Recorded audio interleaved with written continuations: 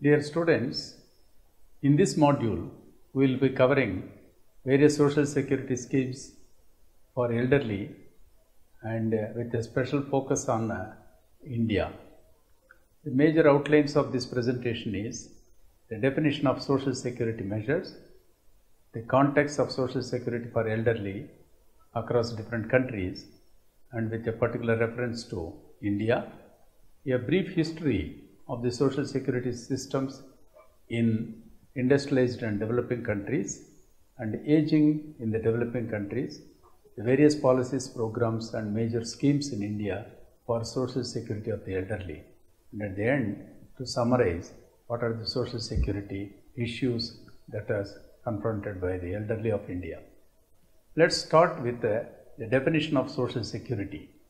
Social security is defined by the International Labour Organization (ILO) as the protection which a society provides for its members through a series of public measures to prevent the social and economic distress that would otherwise be caused by the stoppage or substantial reduction in earnings resulting from sickness, maternity, employment injury, unemployment, invalidity, old age and death, the provision of medical care and the provision of subsidies for families with children.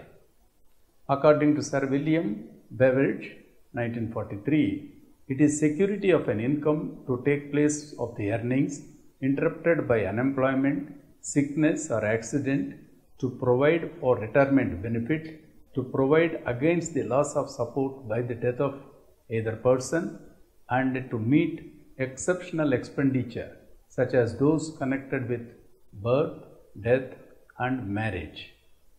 Let's understand the context in which social security schemes are important. Social security is a basic human right which was recognized by the United Nations Declaration of Human Rights way back in 1948. It encompasses not only the security regarding the basic human needs of food, clothing, shelter, but also health security. Social security schemes usually give priority to income security because generally the basic needs of the vulnerable sections may be satisfied if people have an adequate income. The right to life, recognized as a fundamental right by Article 21 of the Constitution of India, implies the right to live with human dignity. In the case of India, as we all aware, India is 1/8 of the world's elderly. Thus, its strategy for providing social security to the elderly is of global interest.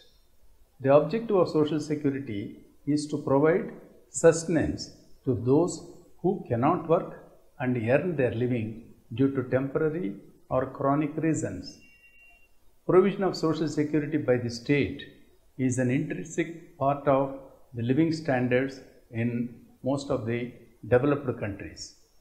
As far as in the less developed countries, however, due to chronic unemployment and extreme deprivation that is inherent in the social structures, the extent of vulnerability is well beyond the risks that are normally covered by the social security schemes that exist in the more developed countries. In developed countries, the elderly are covered by an elaborate system of social security. The nature of issues of the elderly in developing countries is vastly different due to factors such as chronic poverty, unemployment and underemployment, as well as the existence of a large informal sector. Hence, the type of social security programs implemented in developed industrialized countries are generally neither appropriate nor economically feasible in poor countries. As far as India is concerned, as you all know, in traditional agricultural societies, families, especially the joint family system with multi-generational co-residence, were considered to be a reliable source for providing economic and emotional security needs of the elderly. However, these traditional sources of old age security have come under great strain due to the increased longevity and other widespread demographic, and socio-economic, cultural changes taking place in these traditional societies.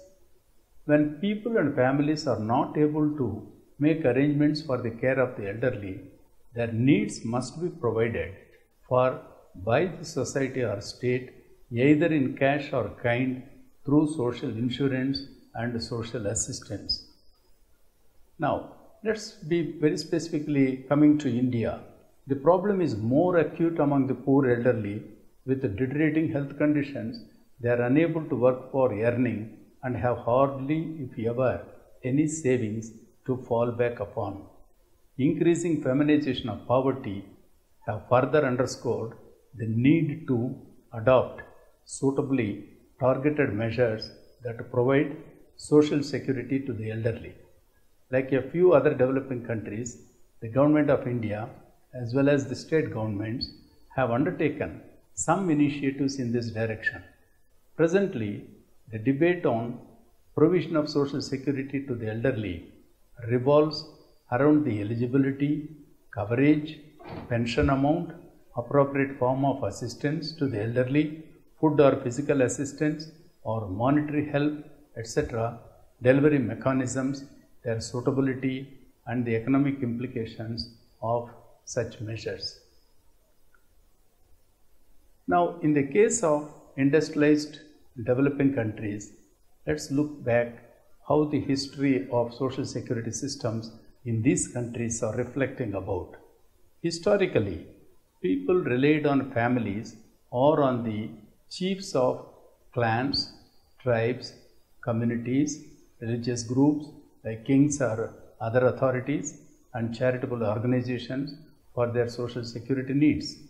In the process of industrialization and urbanization, an increasing proportion of the labor force depended on wage employment and its attendant uncertainties. This adversely affected these informal social security arrangements. Modern social security systems that characterize today were gradually developed in the late 19th century in Europe and other developed countries, especially after Second World War. Deprivation of the traditional informal arrangements which provided them social security, occupational groups were formed for mutual help. For instance, friendly societies in the United Kingdom, followed by the establishment of trade unions, are some of the historical milestones when we talk about social security schemes.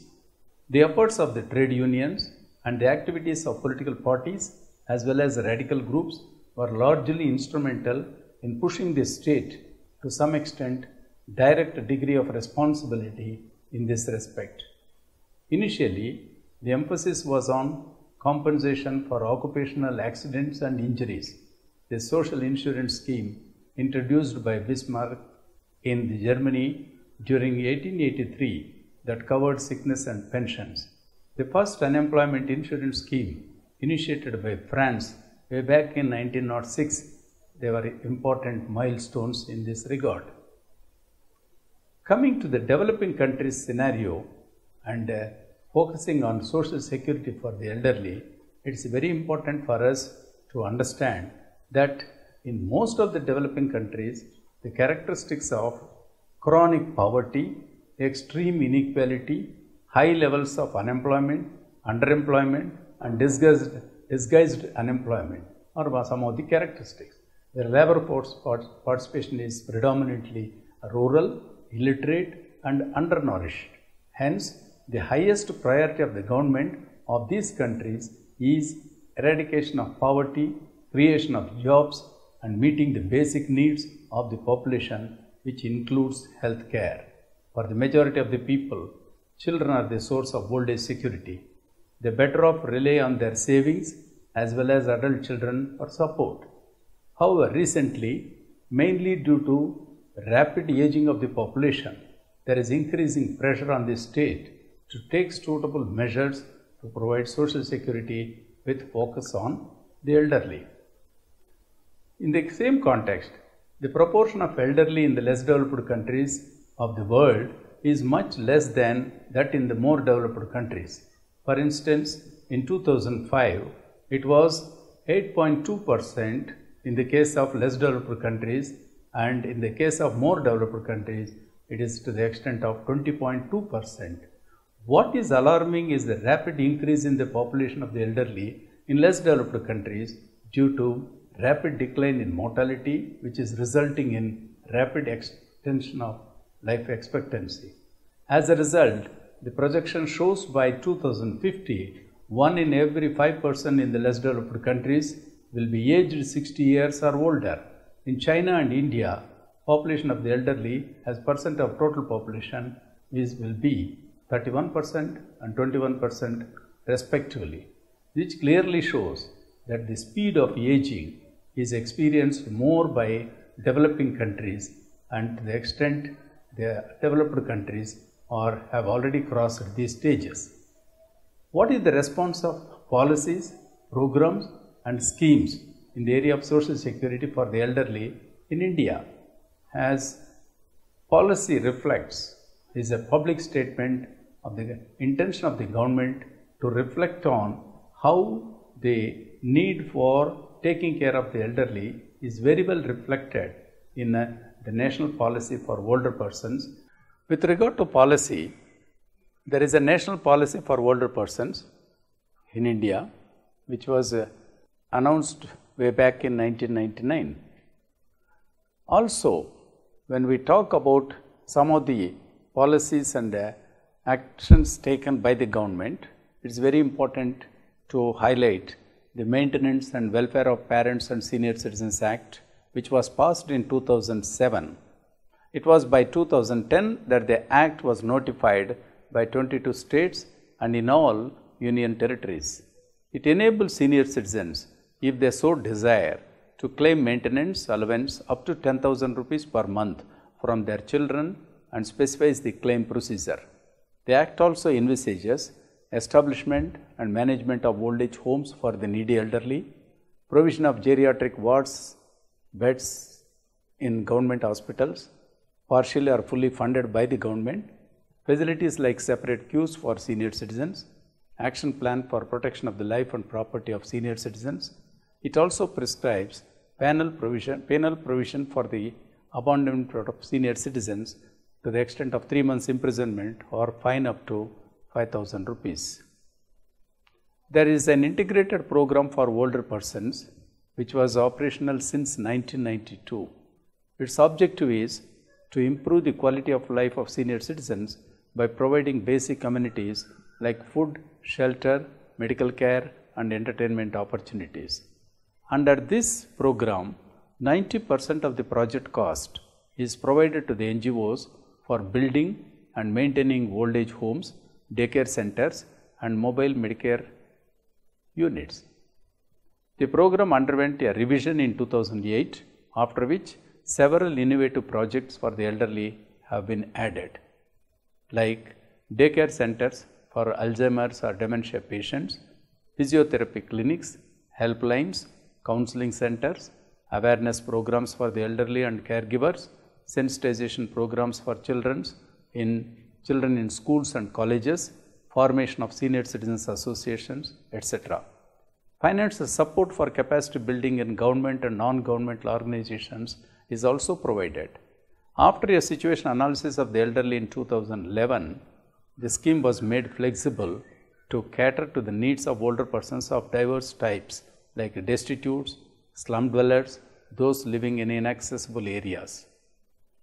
Another important initiative is the National Initiative on Care for Elderly. This initiative was launched in 2000 by the National Institute of Social Defense under Ministry of Social Justice and Empowerment, which conducts various courses to prepare skilled and committed professionals to provide services to the elderly. There is a national program for healthcare for the elderly, which was launched by the Ministry of Health and Family Welfare during the 11th plan period, mainly to provide preventive, curative and rehabilitative services to the elderly at various levels of the healthcare delivery system. Next is about strengthening the referral system and also to develop specialized manpower and promote research on geriatric diseases. Under the National Program for Healthcare of Elderly scheme, financed in the ratio of 80% to 20% by center and state. Provision is made for geriatric infrastructure, geriatric wards and OPDs in hospitals, mobile units and regular geriatric clinics. In addition to this, there are also various facilities, services, concessions, schemes provided by various ministries, which mainly include, for instance, initiatives for the general population which are relevant for the needy elderly and which the eligible elderly can benefit from. The schemes like Narega, disability pension schemes, Rashtriya Swasthya Bima Yojana, Indira Awas Yojana, etc. Initiatives that are specifically targeted at the elderly like income tax exemption, railways concessions, postal savings schemes, etc. In addition to that, as part of food security, there is a scheme called Annapurna scheme, which was launched in 2000. The scheme provides food security to the extent of 35 kilos of food grains per month for free of cost to senior citizens not covered under IGNOAPS. As per the National Food Security Act of 2013, every person belonging to priority households shall be entitled to receive 5 kilograms of food grains per person per month at subsidized prices specified in Schedule I from the state government under the targeted public distribution system. The Act specifically states that the provisions of this Act shall not preclude the central government or the state government from continuing or formulating other food-based welfare schemes. There is another scheme called Indira Gandhi National Widow Pension Scheme, introduced in 2009, provides below poverty line widows in the age group of 40 to 64 years, which was later revised to 40 to 59 years with a monthly pension of Rs 200 per beneficiary. After they attain the age of 60, they qualify for the pension under Indira Gandhi National Old Age Pension Scheme. The latest study conducted by United Nations Population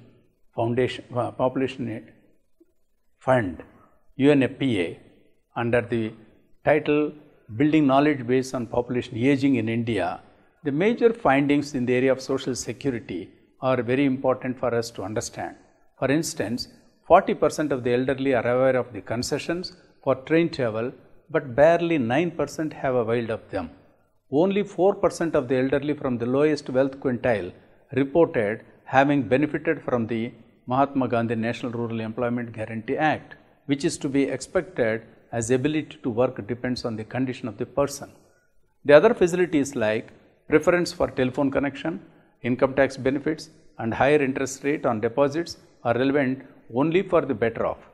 Their utilization by the elderly from the highest wealth quintile was 2, 3 and 14% respectively.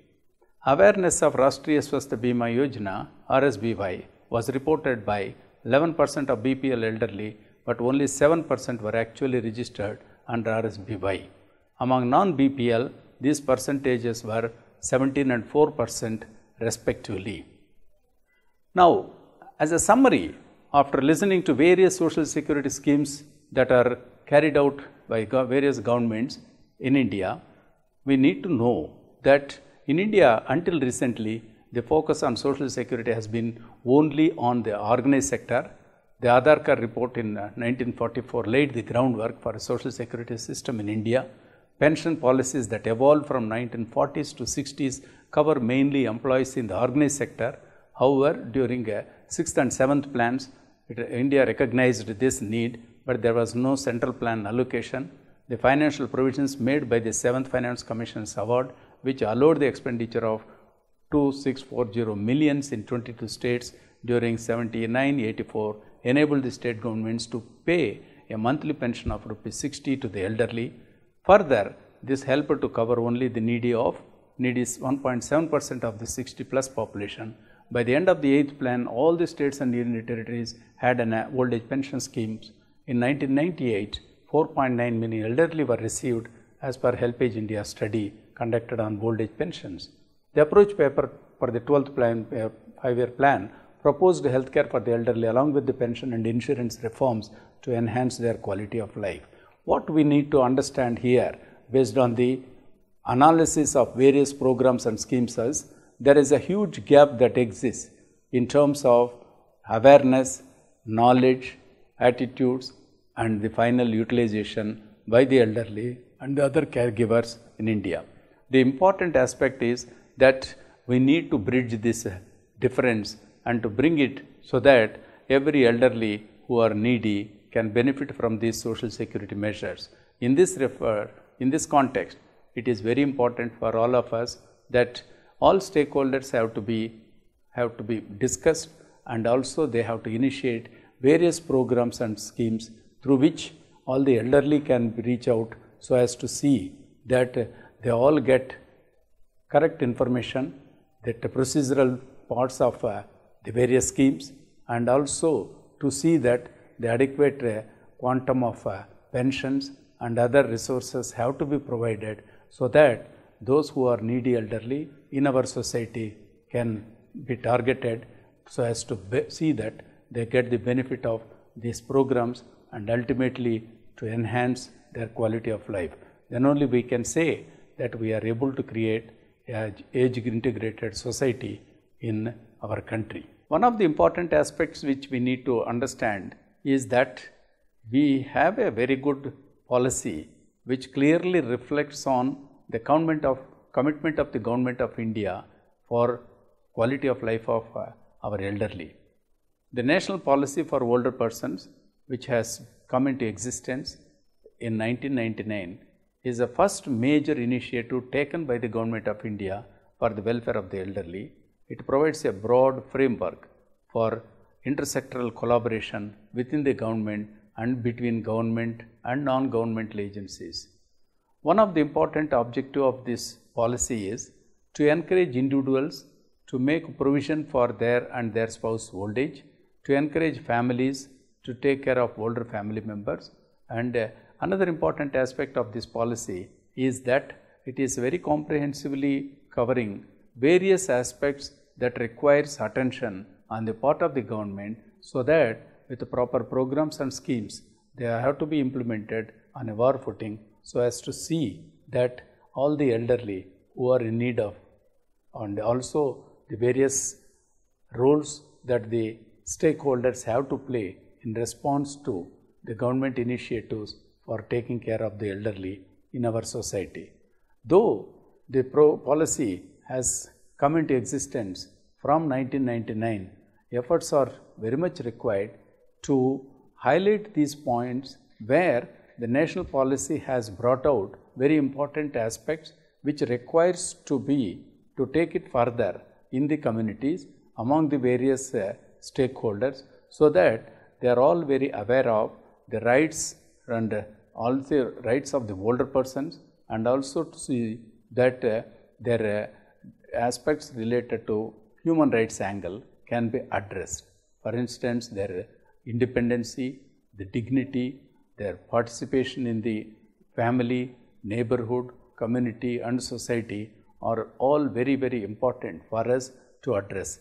In this sense, besides the policy, we need a specific time schedules for implementation of each of these points, and also we need to work out an appropriate action plan that needs to be taken up by various stakeholders, so that each of these specific aspects that have come in the policy can be implemented properly, so that all the elderly can be the partners in the process of development, and also they also benefit because it is they who have contributed when they are in the working age population, and now it is their turn being elderly.